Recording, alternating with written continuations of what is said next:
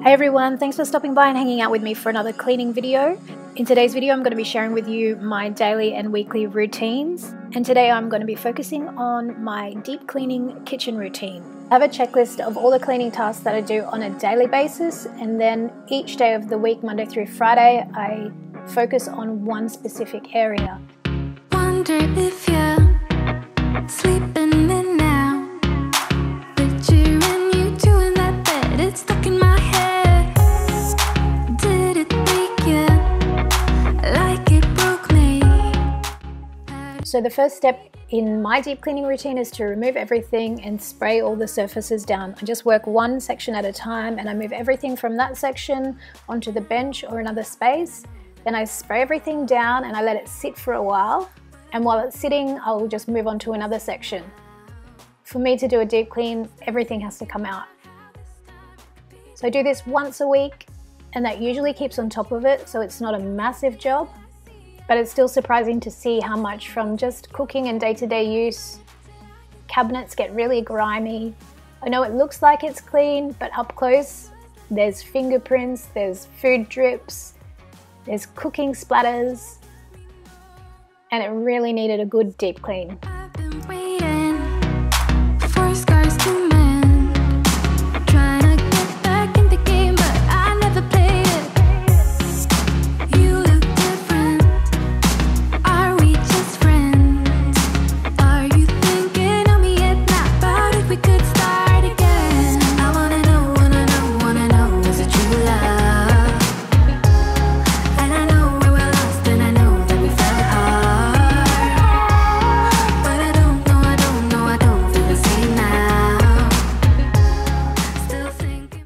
Again, just taking things out and cleaning the places that you don't get to on a daily basis, including the kickboards and the baseboards or skirting boards. And I'm biting my lip till I get you close. Just let me know.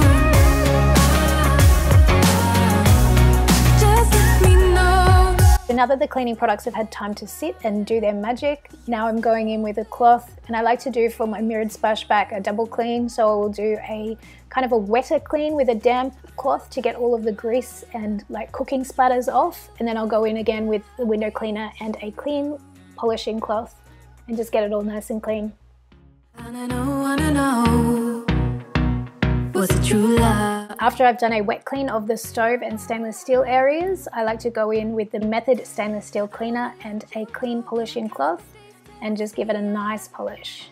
Still wanna take you home, and I'm biting my lip till I get you close. Just let me know. Just let me know. Just let me know. Just let me know.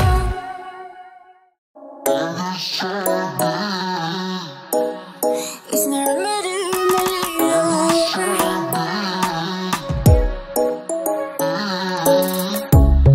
Under neon bright lights when I see you dancing on the Polaroids. Just wanna have a good time, don't you? It all goes so. I've been meaning to clean the wooden paneling at the base of my bench top for so long. It gets so many dirty marks and the paint is a matte finish, so it's really difficult to clean. I used a magic eraser and managed to get all of the dirty marks off. Remedy, and the way you go, baby, don't you know it's a remedy. Now, if you guys are anything like me, when you start pulling things out to clean it, you look at it and you think, how can I switch things up and how can I put things back differently? Or I think about what I'm using at the moment. Previously, I had a small shelving unit which was holding my bullet blender. I use that more in summertime, so now I'm not using it so much. I packed it up and I just switched out what I was keeping at the end of my bench to suit what I'm using on a day-to-day basis. If I don't like it, I can always switch it back to what I had. I didn't go out and buy anything else, I just used what I already had.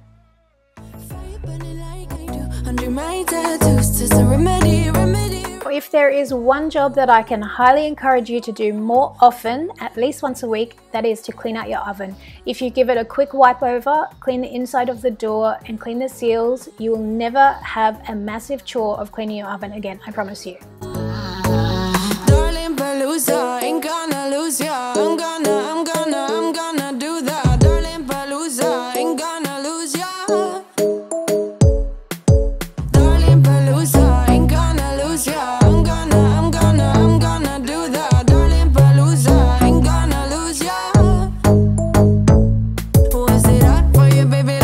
my kitchen deep cleaning routine, I have cleaned the stove, the oven and the cabinets, given the microwave, kickboards and range hood a clean, and then dusted, vacuumed and mopped. It doesn't need to take forever, and if you do it on a weekly basis, you can get through it super quickly. Fire burning like I do under my tattoos. Just a remedy, remedy, remedy. And the way you go, baby, don't you know? There's a remedy, remedy, remedy. Yeah, yeah. There's a remedy, remedy.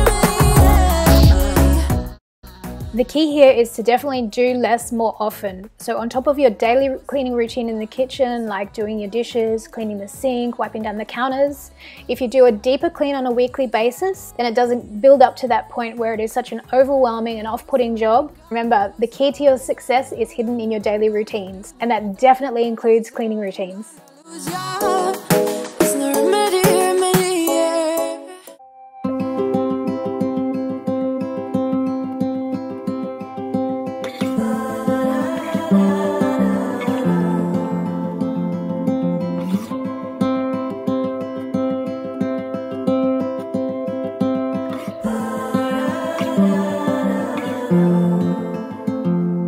I've never been known for my cautious side. You should know that I'm well aware. I don't want anything left untried. Will you come with me, mon cher? So let us just do my love and not stop to think any of this over. So let us just do my love and see where this road will take us now.